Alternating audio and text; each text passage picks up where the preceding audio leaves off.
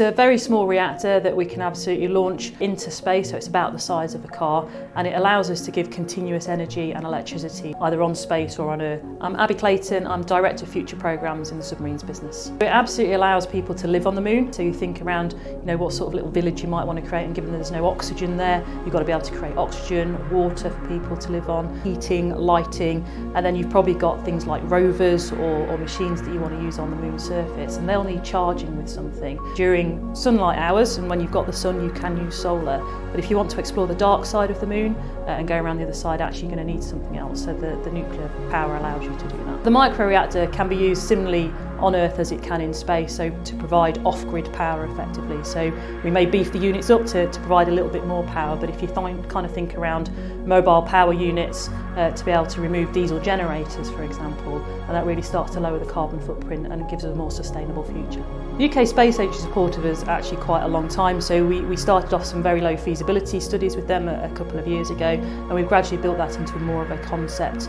as we go through to the point now where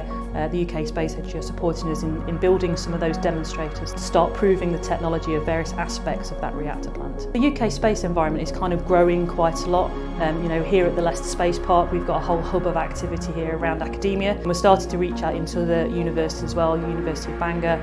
Loughborough and Oxford, and it's not necessarily just about space, but it's the technologies that allow that to happen, whether it's material science, nuclear materials or manufacturing. We've got a lot of the manufacturing research centres involved as well, so it all comes as a hub together from the whole UK.